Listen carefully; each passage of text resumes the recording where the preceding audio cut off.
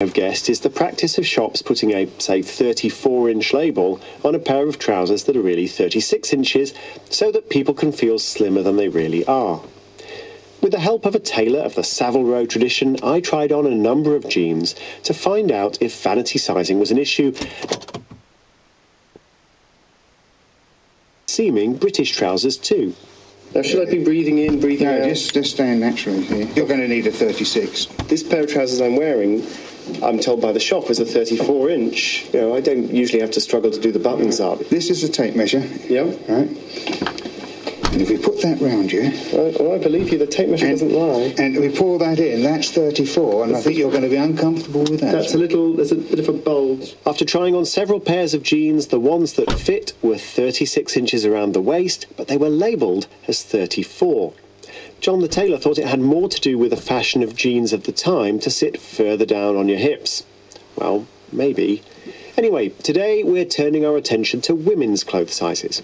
Beth Sagar-Fenton, our reporter, is here to tell us more. Now, Beth, I am currently wearing trousers labelled as having a 32-inch waist and a 34-inch inside leg in a stretch cotton because I refuse to compromise on style or comfort, but our previous investigation showed that this probably doesn't actually tell you anything about what you might learn from taking a tape measure to the lower half of my body.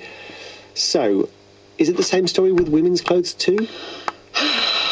Before we get started, I think I need to explain women's clothes sizes here in the UK. There are very few brands or shops that size women's trousers by waist or leg measurements. Instead, most women's clothes use UK dress sizes.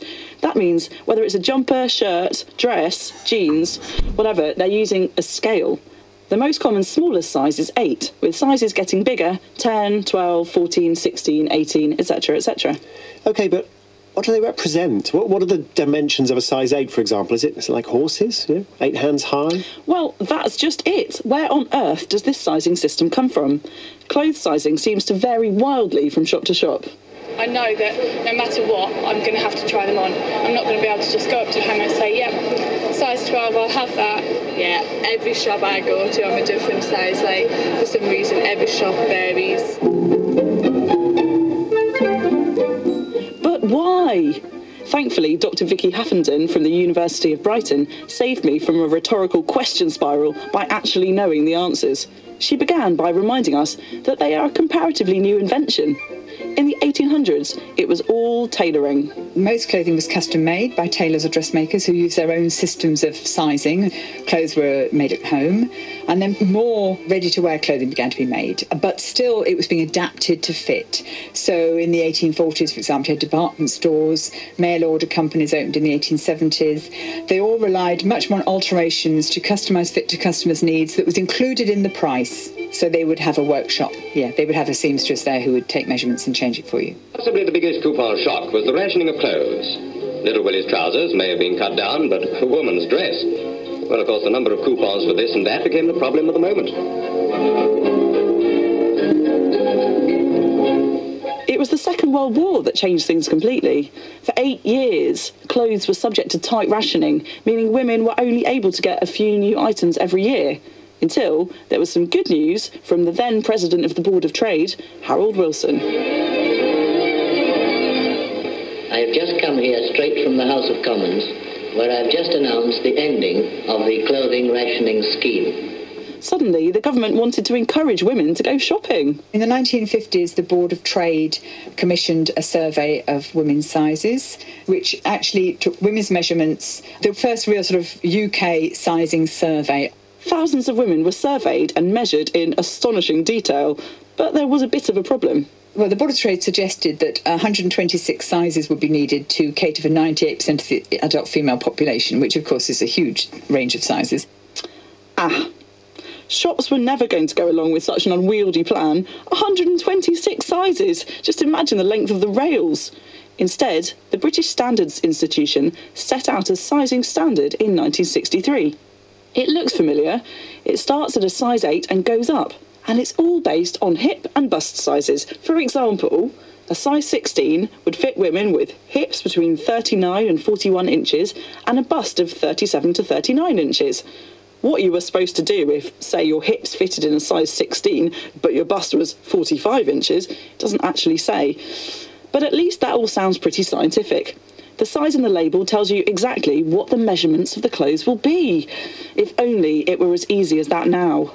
I'm a size 8, and last time I went to Topshop, I had a try on a size 12 and 10 trousers. Sound familiar?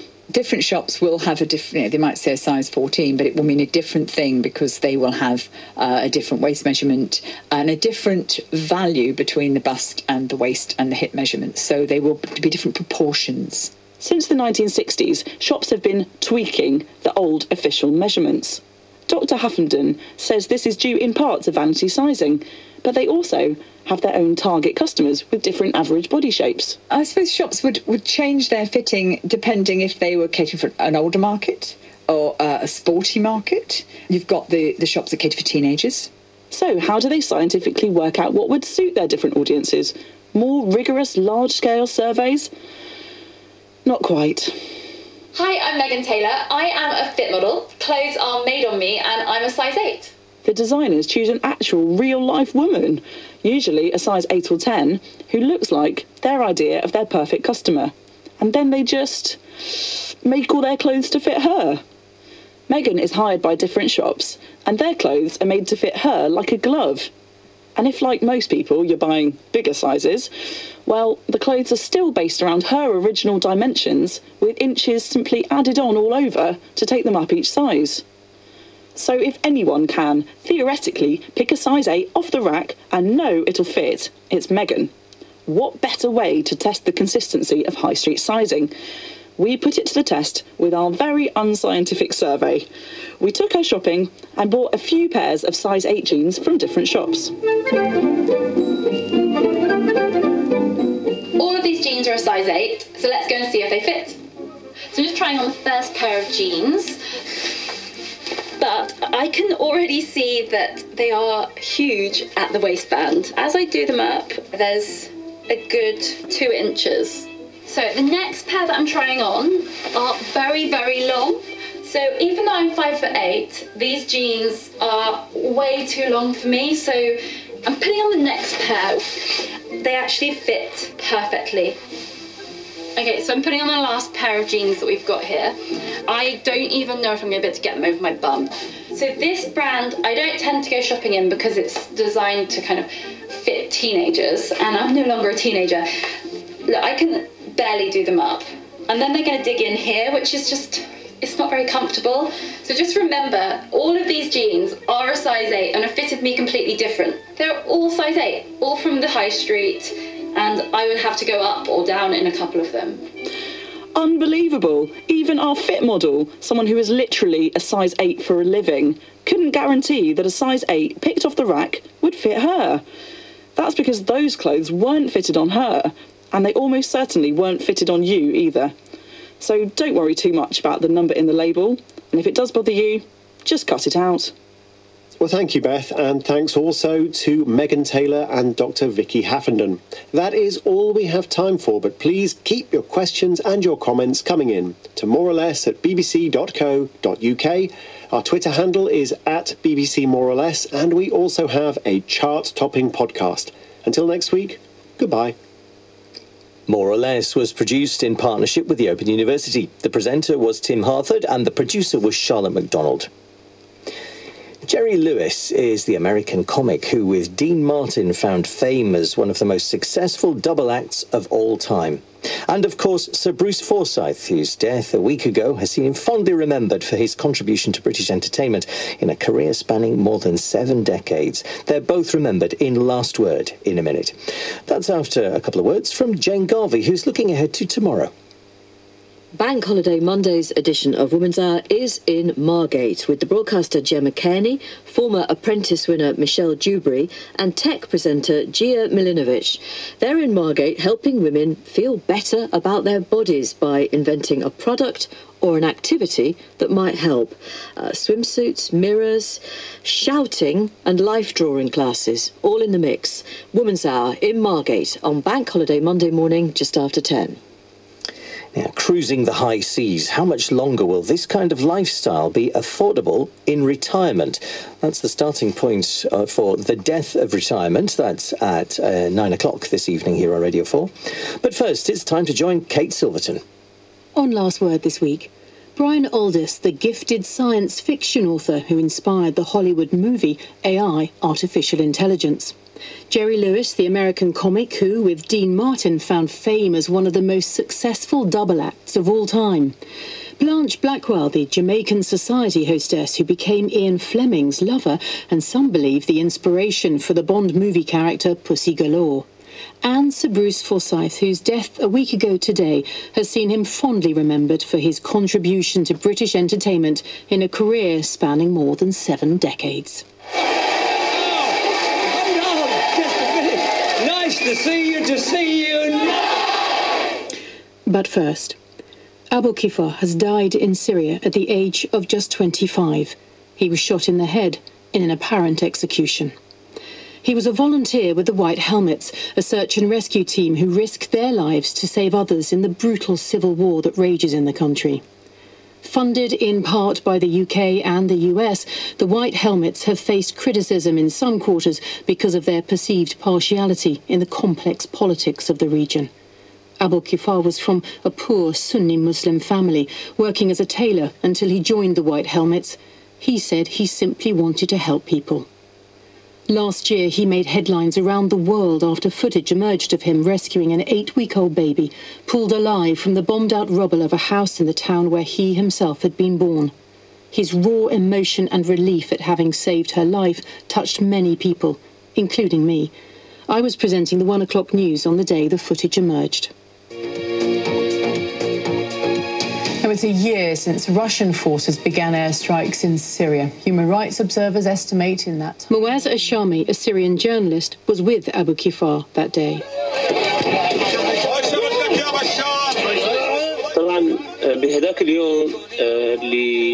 On that day, there were so many air raids by the Russian aircraft, and they hit that 2-story house in the middle of Idlib, and we picked out 10 bodies. They were all dead.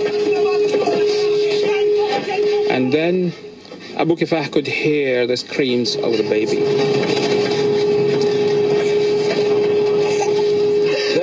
But all that rubble was on top of the baby, and it was very, very difficult. But Abu Kifah swore that he would not leave the area until he picked her out.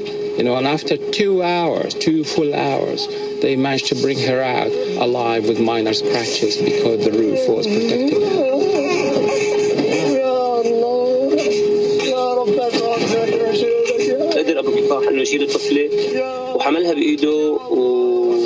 Abu Kifah picked up the baby girl, Wahida Matou, and he held her.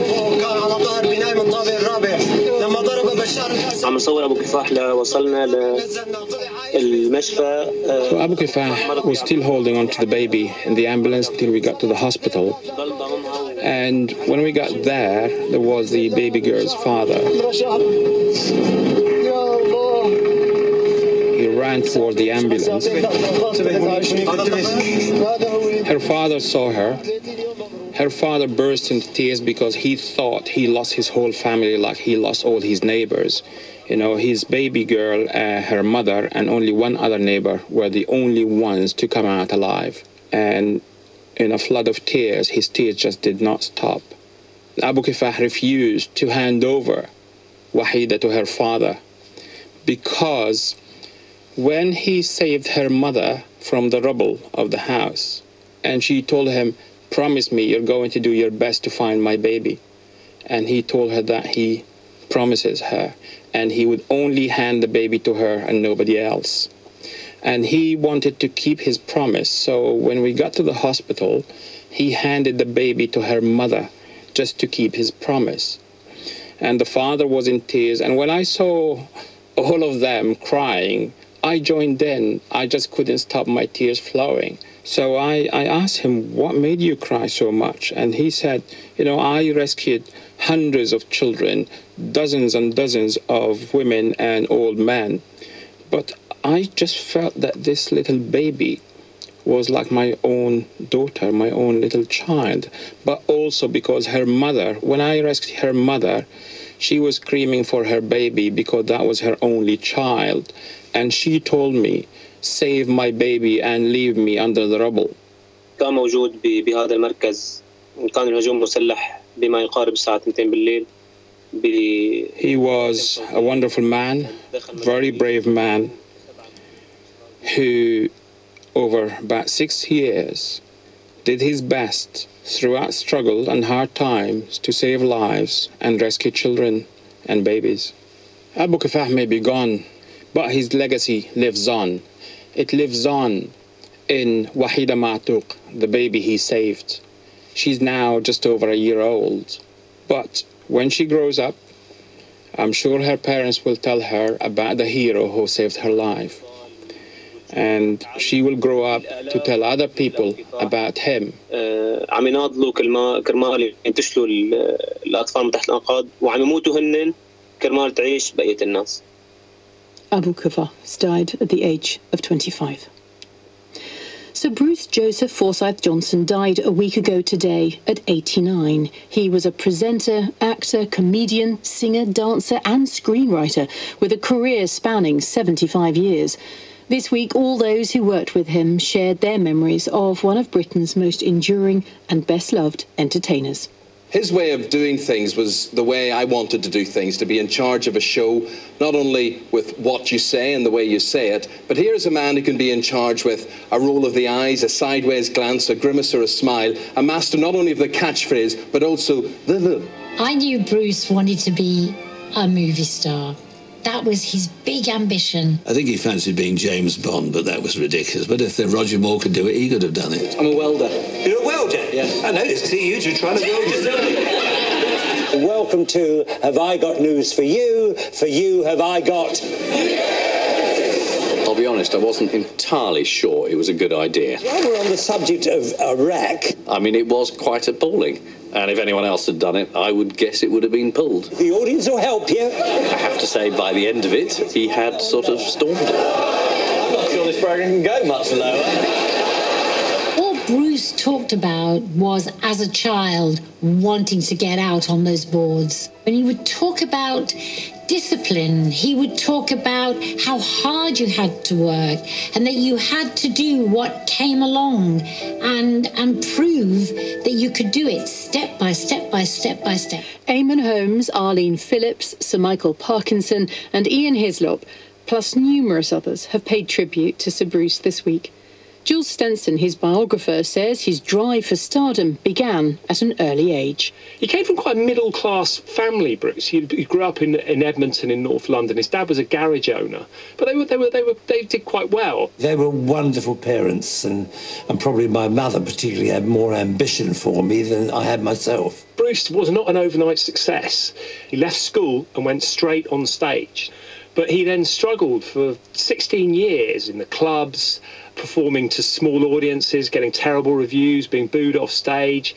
And he only really made it big when he was 30. It was hard. In fact, I did one time, I gave myself 5 years. I thought, if I'm not going to make it within 5 years, I'm turned it in. Really? Yeah. So what happened then? What was a turning point at 30? He'd been booked for 3 or 4 yees to do an entertainment show at Babbacombe Theatre in Devon. There may be trouble ahead. Why did they ask him? Why was moonlight and music and love and romance? And he was going down a store, and ITV were developing a new entertainment show called Sunday Night at the Palladium, and they were looking for a host. Ladies and gentlemen, welcome to Sunday Night at the London Palladium. You know, he's on Sunday Night at the Palladium. The only competition is BBC One. You know, 15 million people were watching him every Sunday night. He was a huge star. So when did he come to the BBC? Bruce didn't come to the BBC until the Generation Game in the early 70s. And the sheik gave you gifts of beads. Oh, really? Nice, yes. And you knew it was polite to give something in return. Oh, yes. He then created his own one-man show. And he was working with some really high caliber people. So the choreography, for instance, was done by Bob Fosse, who won an Oscar for Cabaret, and he saw this as his kind of launch pad to become a star like his hero Sammy Davis Jr. He wanted to be a song and dance man. He wanted to be Fred Astaire. You know, he didn't want to be a game show host. He was obviously a huge success, as we've been discussing all week, but you seem to be suggesting that maybe he was unfulfilled personally. He was hugely unfulfilled personally, all right throughout his career. I mean, there were some successes. I mean, Bruce had some movie roles. I mean, he had lots of missed chances. For instance, right at the end of the 60s, Lionel Bart had seen his stage show and was looking to cast Fagin in the movie of the musical adaptation of Oliver. Ron Moody had done the stage show and was unavailable for the movie. And then Moody did become available. Brucey lost out on the role, and the musical was one of the biggest successes of all time. And Bruce had loads of missed chances like that, where, you know, he could have become that kind of Fred Astaire that he'd always wanted to be. I heard an interview with Sir Michael Parkinson just after the news was announced of Sir Bruce's death, and he reflected on his friend and his ambitions. And I heard that same hint that he had talked about going to America. And Michael said, I said to him, why bother? You're great here, you're a household name here. Why bother going to America? Because that was a disappointing move for him, wasn't it? Bruce launched a one-man show on Broadway in 1978-79, just after he'd finished The Generation Game the first time. And he bought the show over. It was very similar to his one-man show in the 60s, lots of costume changes, lots of comedy, singing and dancing. And he booked a theatre for 1 week in Broadway. And of course, all the American critics, New York Times, incredibly powerful, came to see the show and basically hated it. I remember the New York Daily News said, "The Briton is not fitting." That one review essentially closed the show, and he kind of lost his chance again. Live from London, this is Strictly Come Dancing. And I do wonder if it did help satiate him in some way, the song and dance ambition that he had, that he was holding centre stage back there again on the BBC with a family show, but a dance show. I'm kind of hoping you'll just say yes. Bruce was by then in his 70s. He loved the fact that he was on the biggest show on TV. He loved the fact that he was attracting a huge audience. But he actually didn't particularly enjoy the actual making of Strictly. He felt that there was a limited interaction with the contestants. What viewers of Strictly probably don't realise is that Bruce was his own warm-up man. He would come out before the cameras were rolling and do 20 minutes of song and dance just to get everyone in the move and get that lovely sort of feel-good atmosphere that you see on TV when the show goes out. But he said in one of his very last interviews, he said that he found presenting Strictly, quote, lonely. And I think the loneliness came from the fact that he was really, you know, just a presenter and not a performer. What do you think he would have considered his biggest success then? He would consider his biggest success his one-man show in the 60s. And Bruce loved the fact that he was Mr. Saturday Night in the 70s, and he particularly loved that he was Mr. Saturday Night in the noughties with Strictly. He kind of recreated that dominance over the opposition, which he always loved.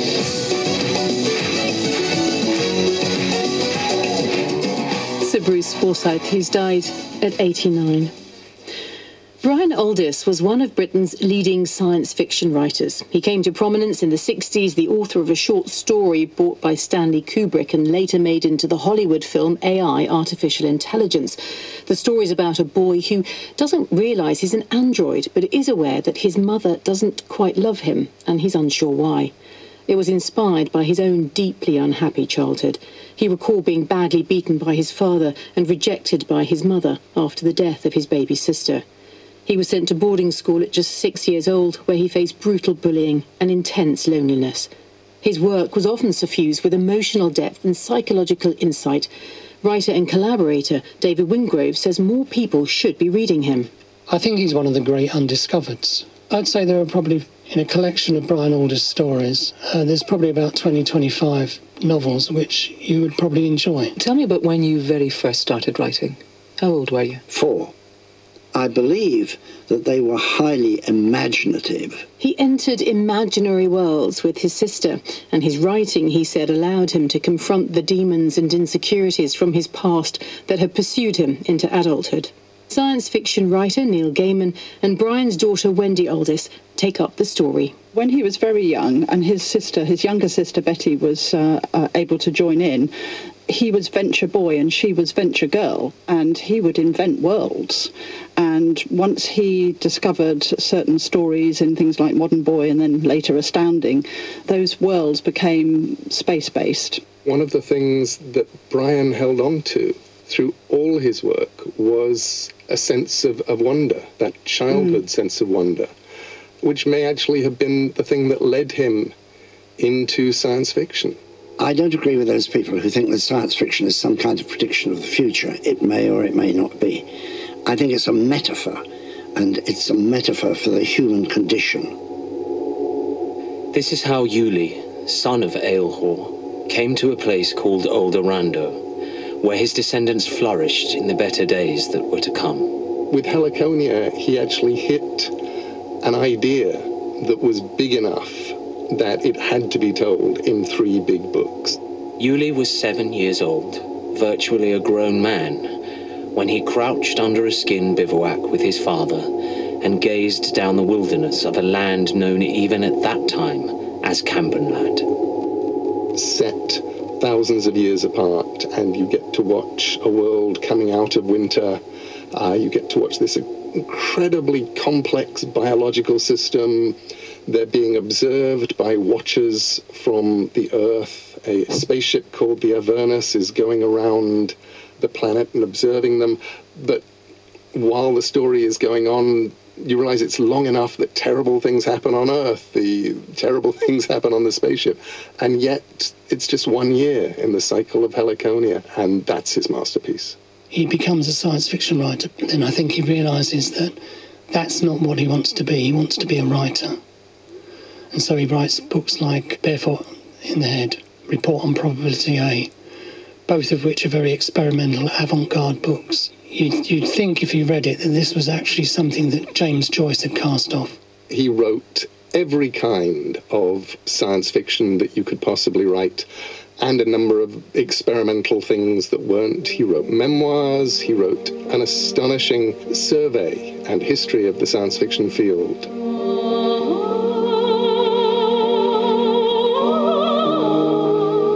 I was in my study, and the phone rang.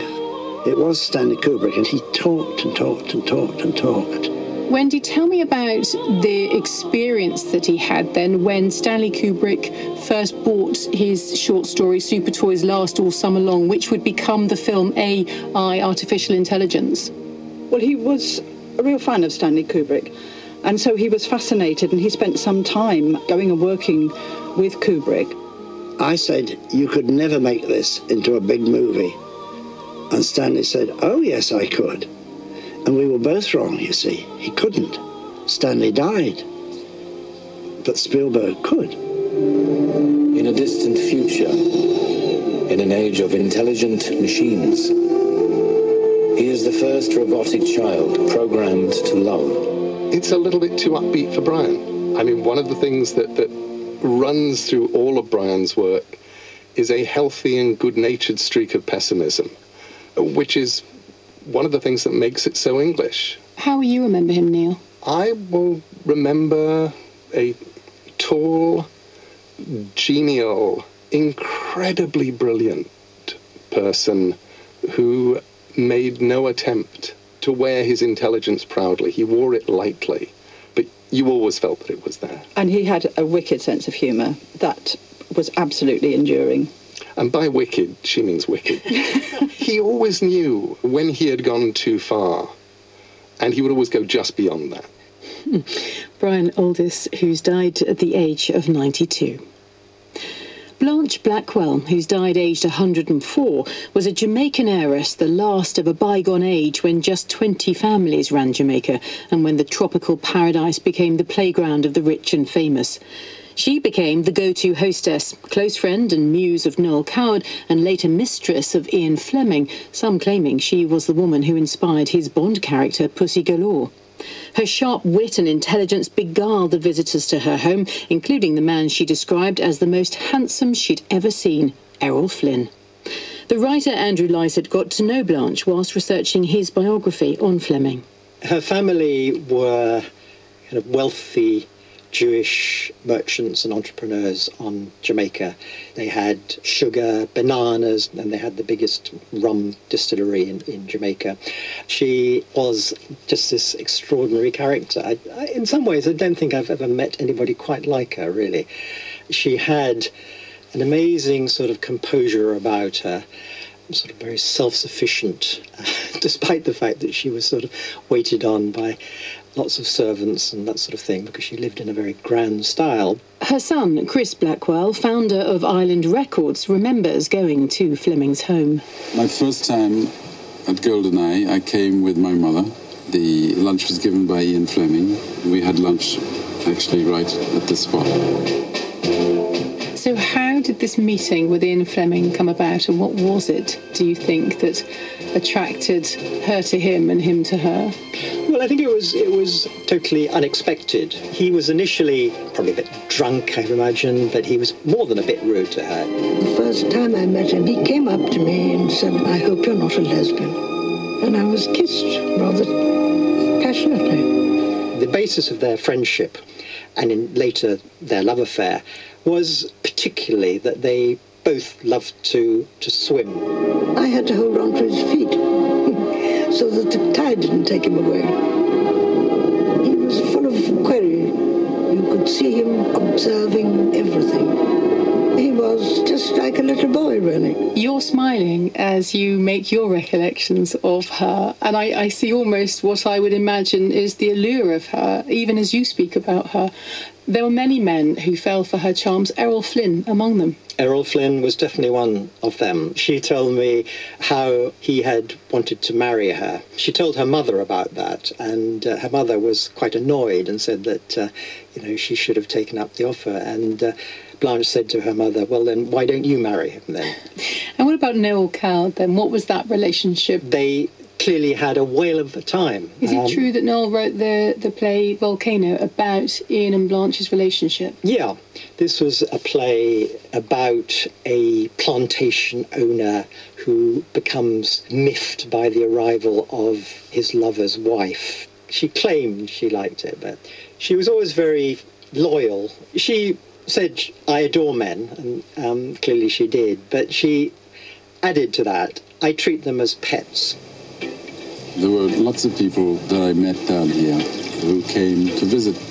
Lots of actors, actresses, film directors, producers. And of her son, because it was her money, of course, that financed his business, which as a start-up it was. Obviously he went on to become hugely successful, but was she proud of his achievement and indeed her part in it? She was incredibly proud of Christopher, her son. She was very proud of him and his achievements, and similarly he was clearly very proud of her. Blanche Blackwell, who's died at the age of 104. Jerry Lewis brought happiness and fun to millions around the world, finding fame in a comedy act he formed with Dean Martin in the United States in the 50s. Theirs was a partnership that would enthrall and entertain in music halls and then the big screen, leading to them becoming perhaps the most successful double act in history. Lewis's skill was for more abstract art and social satire, something Americans didn't always take to, especially after he pursued a solo career in the 60s. His popularity dwindled until he was adopted by other nationalities, notably France and the UK, who saw him not just as a comic idiot, but as a thinker and innovator. Martin Scorsese helped restart his career in America when he cast him in a straight role, ironically in a film called The King of Comedy. Sean Levy, his biographer, shared his recollections of a clever but complex man and begins with how Jerry Lewis got his first big break. He was performing at a nightclub in Atlantic City, New Jersey, and bombing. And Jerry remembered a singer who he had once worked with in New York that he had had a good rapport with, a fellow named Dean Martin. If you still kiss your girl after garlic and oil, that's amore. That's amore. Dean Martin was also a struggling nobody, and literally overnight, these guys were a hit. Gee whiz, thanks, Elijah, saved my life. That's all right, forget it. No, I won't forget it. Forget it. I won't forget it. I said forget it. All right, I'll forget it. And for 10 years, they were as big an act as show business has ever seen. And then what happened? Well, after about 10 years, there was some acrimony between them. And in 1956, almost 10 years to the week after their first performances in Atlantic City, they broke up. Jerry Lewis then, after that partnership broke up, he went to perform on his own. He wrote, directed, he starred in his own films. Was he well received then as a solo artist? He was not well received in the United States. I think he wore out his welcome. I think among the critical press. The people on our Love Network do a fantastic job raising dollars on the local level. He was celebrated for raising vast funds for muscular dystrophy, wasn't he? Was there a personal connection there? He got involved in muscular dystrophy in the 1950s because he had an associate who'd lost a nephew to a particularly virulent form of neuromuscular disease. And he started doing work regularly in the 50s. He started his telethons, and he did those until 2011 or so. And in that time, in those 45 years, just on the telethon, he raised close to $2 billion. And is that work was what he received the Humanitarian Award for in 2009? Yes, well deserved and very late. Robert De Niro, Jerry Lewis, in a Martin Scorsese picture, The King of Comedy. And just finally, that we haven't spoken about the Martin Scorsese role, because that was sort of paradoxical in some ways, wasn't it? That he was his career was revived in 1982 in The King of Comedy, but in a straight role.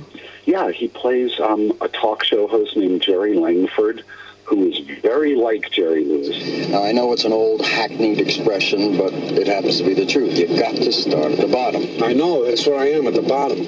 Jerry wore his own clothes. We see Jerry's house twice in the film, a Manhattan house and a Long Island house.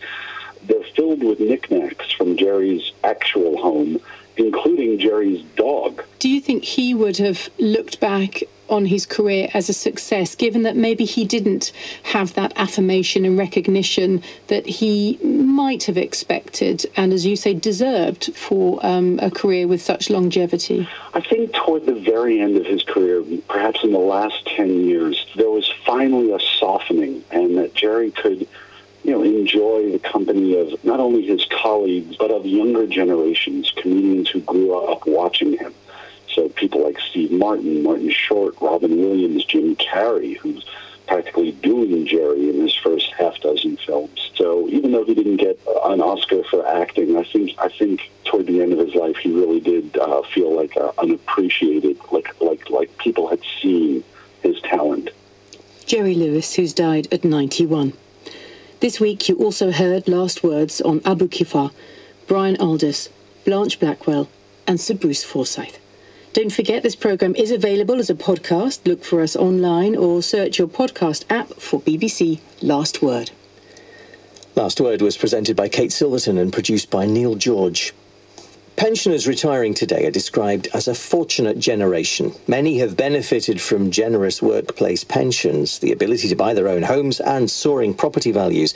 Future generations may not be so lucky.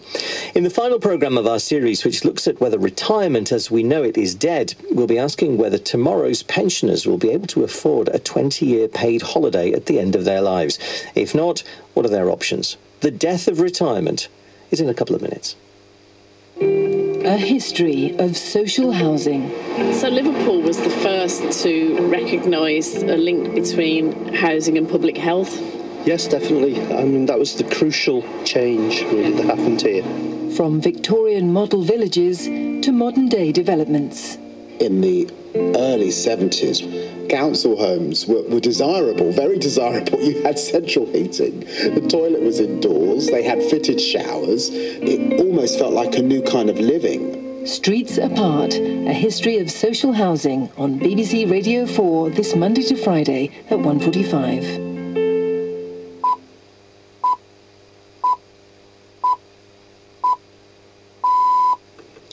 BBC News at 9 o'clock. Emergency workers in Texas have rescued nearly 2,000 people from rising floodwaters in and around the city of Houston as Tropical Storm Harvey continues to batter the state. The U.S. National Weather Service has described conditions as unprecedented and beyond anything experienced. About 250 roads have been closed and hundreds of thousands of people are without power. The Governor of Texas, Greg Abbott, told a news conference that 3,000 members of the National Guard had been mobilized to help. Parts of those regions will continue to receive incredibly heavy rain that will lead to even more flooding and more danger for Texans. Texans need to be prepared for more rainfall tonight, on occasion, very heavy rainfall. 2 lorry drivers have been charged with causing death by dangerous driving in the M1 crash, which killed 8 people and left 4 others with serious injuries. An IT services company, Wipro, said 3 of its employees were among those who died near Newport Pagnell yesterday morning.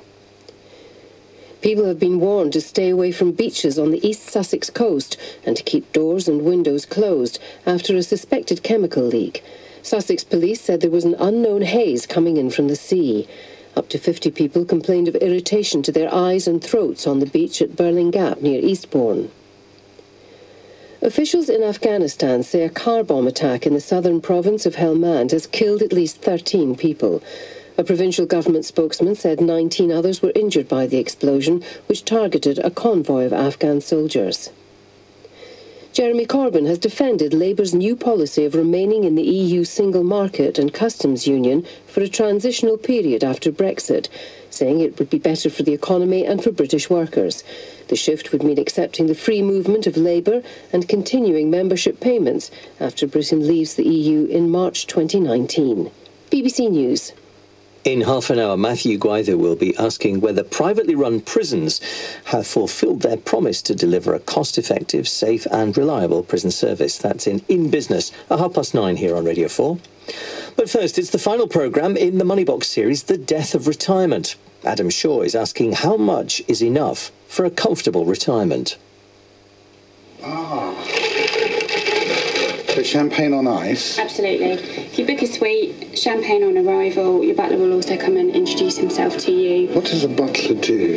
All of the cabins have 24-hour room service, so that's the standard. I'm just going to take the weight off my feet and put my legs up on my lovely corner sofa here. I am lounging in my luxury suite aboard the Saga Sapphire. 720 passengers, 415 crew are just about to start a 14-night cruise of the Baltics. The problem is, this cruise alone costs between £3,500 and £7,000. If I'm going to afford this life, it's something that's got to be planned or saved for. So, just how much do we need to live the kind of retirement we want?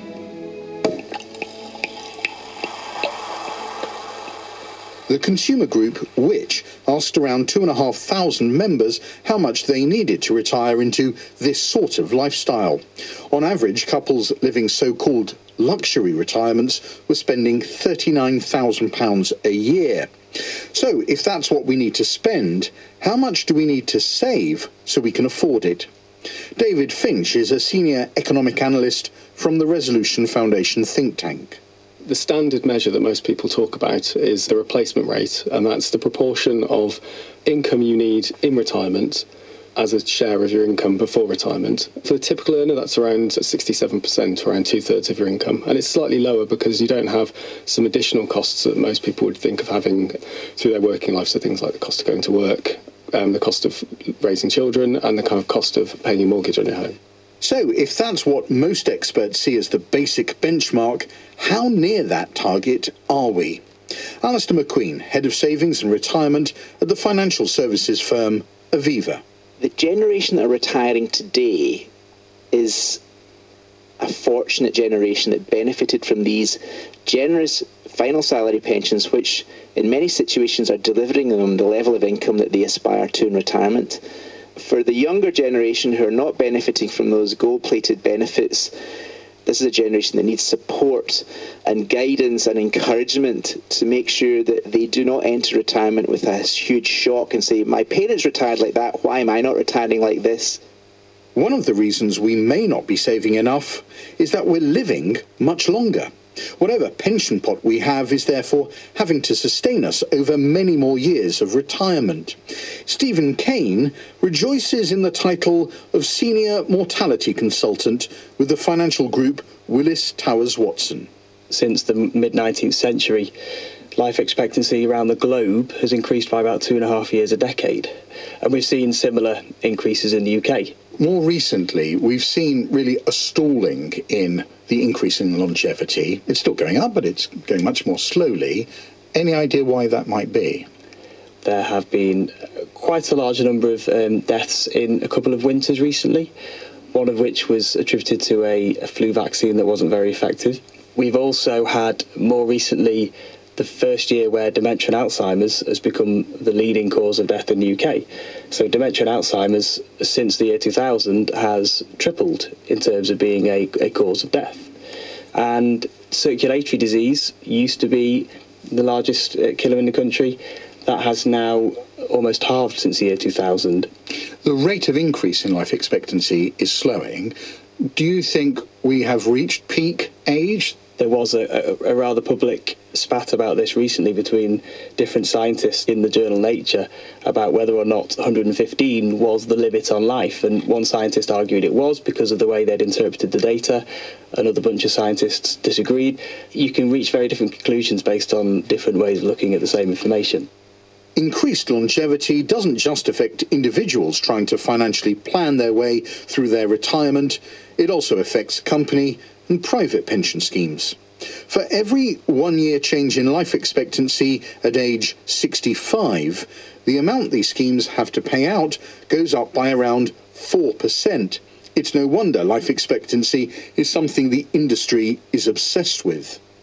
Increasing costs for individuals and companies is clearly a challenge, and some believe the way round it is to think of the whole concept of retirement quite differently.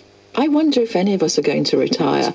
I wonder if actually what we should be thinking about is not work as a way of producing enough money to buy a pension, but rather work allowing us to build the intangible assets, productivity, vitality, transformational skills that will help us to continue to work right through our lives.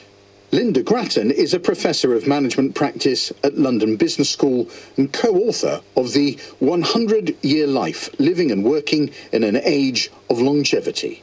I would invite you to think about what would you like your working life to look like? Why would you take all your holidays, i.e. retirement at the end? Why wouldn't you want to take that right the way through?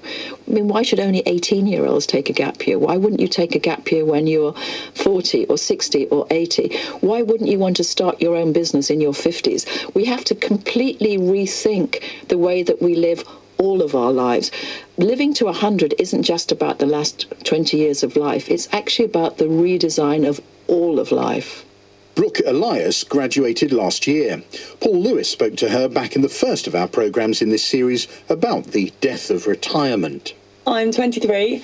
I work at a students' union at Bournemouth University as a sabbatical officer, and I don't honestly know a lot about pensions.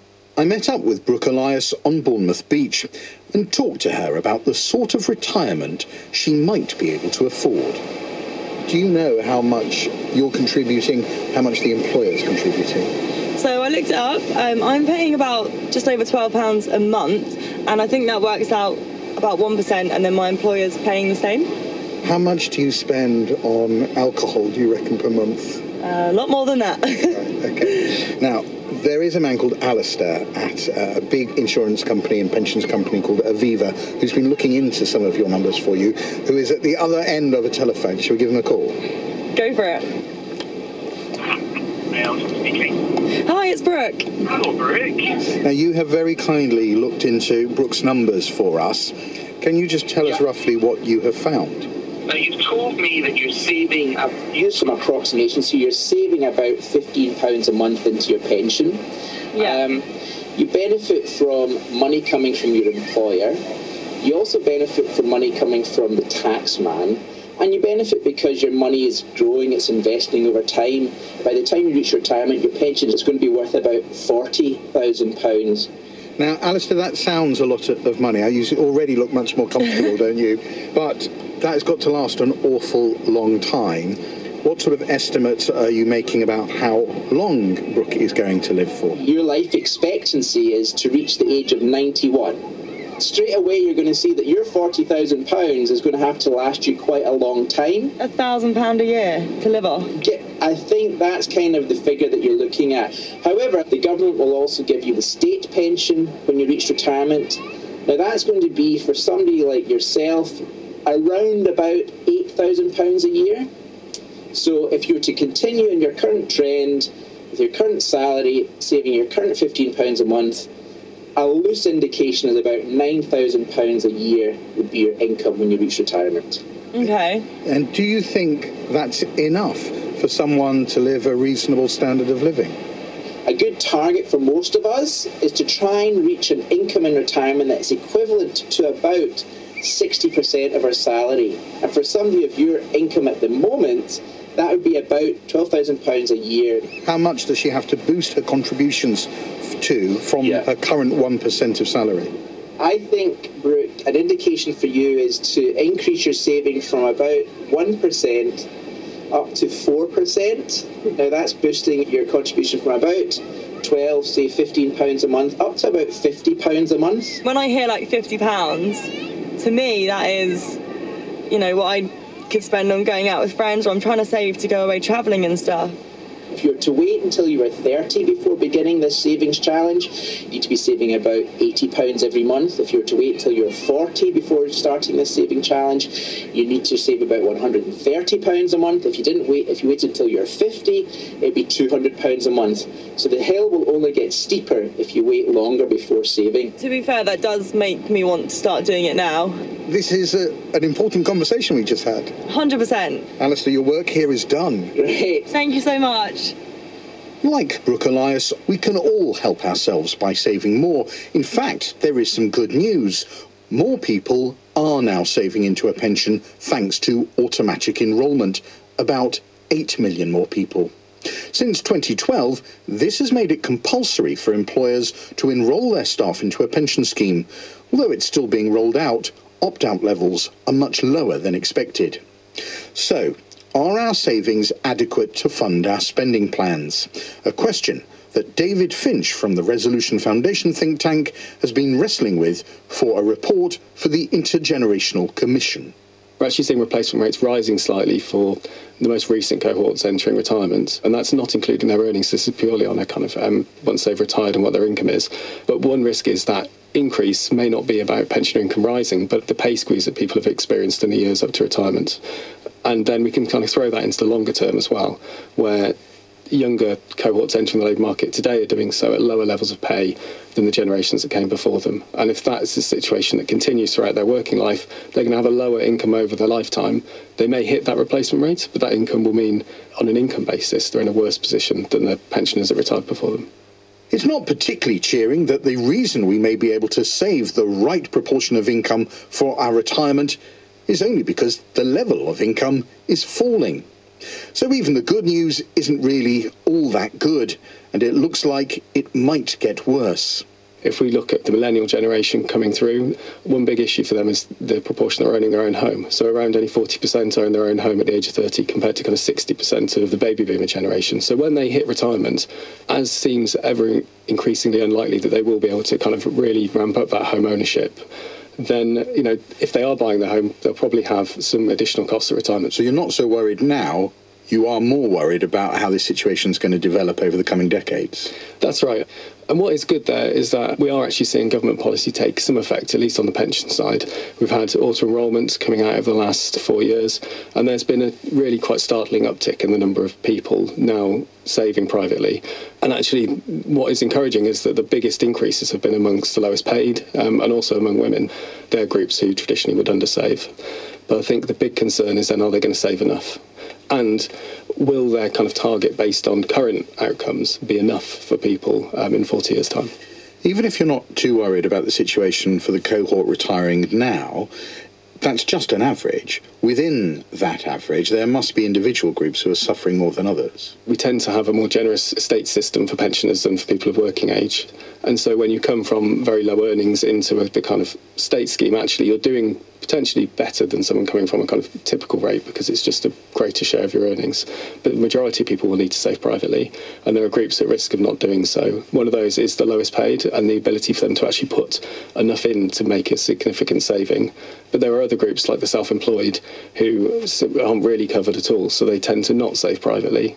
There's been an increase in the number of self-employed people since the downturn, and that seems set to stay. One millennial who has already managed to get on the housing ladder is Laura Walker. We first met her and her toddler Daniel in Wakefield during our programme about workplace pensions. If you work for 2, 3, 4 companies within the space of quite a short period of time, which isn't that uncommon, you can end up with a lot of very small pension pots. So I'm currently in a position where I have 3, and none of them are really retirable on. And at the moment, I've not found a way that would be able to combine them or to put them together in any kind of meaningful way. As well as those pensions accumulated via auto-enrolment and property, Laura Walker has also benefited from an inheritance. So what type of retirement might she be able to afford? Over again to Alistair McQueen. There's a headline message here of good news for Laura. She's already amassed a pension pot of about £47,000, and she's also got property that she's got ownership of. So together those things put in a good place. Let's say you maintain your current salary growing in line with inflation, and you continue to contribute your current, I think, 2%, and your employer puts your 4% in. If that's where we rolled forward from between now and retirement, your £47,000 today would grow to about, give or take, £150,000. You could expect to live to about the age of 90. That would give you an income, a private pension income of about £3,000 a year. Strikes me as shockingly small for a rather substantial sum of money. Laura's nodding her head in agreement. We both think this is shockingly small. I mean, £3,000 is not enough for a comfortable retirement, surely. I've never really seen my pension as something that I'm relying on for retirement. So I'd be looking at property incomes to give me a sort of everyday income, and then look at a pension as sort of like extra cash, not really something that I'm planning to live off. What we must then now bring onto the table is the state pension that we all benefit from by making national insurance contributions. Do you honestly think that with this sort of exploding baby boomer population that the state pension is still going to exist by the time I retire in 2060 or whatever it is? Who can predict the future? I believe it's going to be there. I think the government recognises there needs to be some foundation. I think it then puts great focus back on your private assets, your private savings and your private property. Given how across your finances you are, have you worked out how much you want or need a year in retirement? If I had about the income level that I've got at the moment, which is about sort of £1,500 a month, that I could live quite a comfortable retirement, because I'd probably have my mortgage paid off by this point. So it's about £18,000 a year. Yeah, I think so, yeah. And this pension, at best, would provide you 3. Yeah. So we're well short of where you want to be. Can you give us an idea of what she would need to do to reach her target of £18,000 a year? What many people would say is that whatever your income is, aim to have about 60% of that in retirement. Now, if your income is £21,000 a year, we're talking there about £13,000. Well, that'd be fine. Is there any way she can achieve that, you think? Again, let's say Laura's asking us to take £8,000 of the state off the table. Right. If Laura is willing to retire at the age of 68, not 65. I estimate that she would have about £3,000 from her pension savings, and I estimate that her property could generate another about £6,000 a year of income. So we're up to now, we're now getting towards maybe £10,000 a year. Alistair, I mean, clearly Laura, to some extent, has been lucky with an inheritance, financially anyway, but also she's really across this subject. Laura is a shining light to her generation. But no matter how prepared you think you are, you can never predict with certainty what spending you'll need to make in retirement. Take social care. The real problem is not just that the cost is rising quickly, it's that we can't predict who will need the care, so it's impossible to properly plan. Developments in creating an approach that uses more than just statistics to more accurately predict life expectancy may help us plan better for this great unknown. Stephen Kane from Willis Towers Watson again. Postcode is a very good proxy because of the nature of what postcode means in terms of wealth and well-being. So I'm assuming you live in a better area, you tend to live longer. Yes, you do. So we've done some analysis of what the best and worst postal areas are, and the best postal area is Kingston-upon-Thames, with a life expectancy at age 65 of nearly 25 years. The worst area is Sunderland, unfortunately, with a life expectancy at age 65 of 22 and a half years. So there's a differential there of over 2 years. In Kingston-upon-Thames, you're expected to live till 90. In Sunderland, I think it was 87 and a half. Yes. How far off are we from an individual life expectancy data being available? So an example of that is a medical mortality.